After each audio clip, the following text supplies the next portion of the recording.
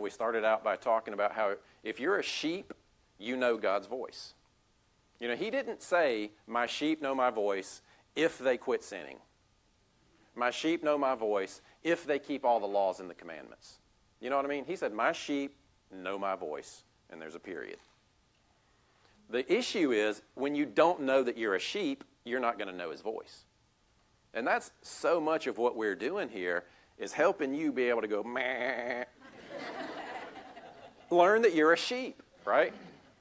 You're a sheep. You are a follower of Jesus. You have been given a new heart.